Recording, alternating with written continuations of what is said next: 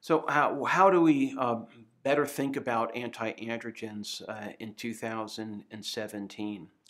We've had great evolution of earlier generation anti-androgens that were partial antagonists, but yet at the same time partial agonists of the androgen receptor.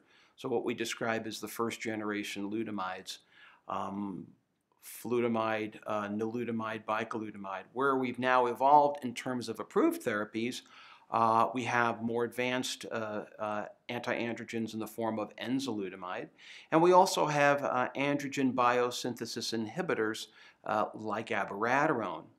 Both of these drugs have given us great ability in the castration-resistant prostate cancer state to slow down cellular proliferation by preventing further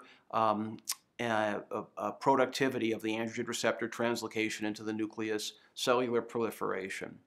Where we're moving to with newer anti-androgens is potentially more potent forms, and some forms in the oral delivery that could also be better tolerated.